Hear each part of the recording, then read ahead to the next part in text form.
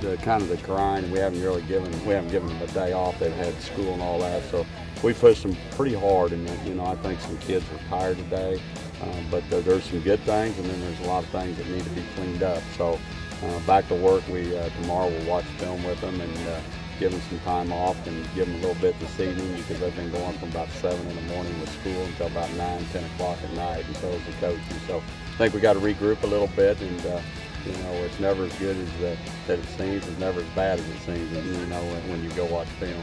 There's a lot of part of our team that we've improved our talent.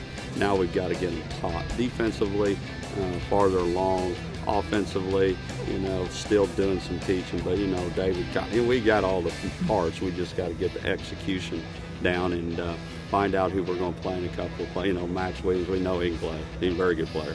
So we got to find out a few more things in there. And we had some freshmen. The young quarterback from here in town, he did a nice job today. And little running back that from Georgia did some good things. So got a lot to work on, but certainly cautiously optimistic the direction we're headed. I definitely feel good about the progress.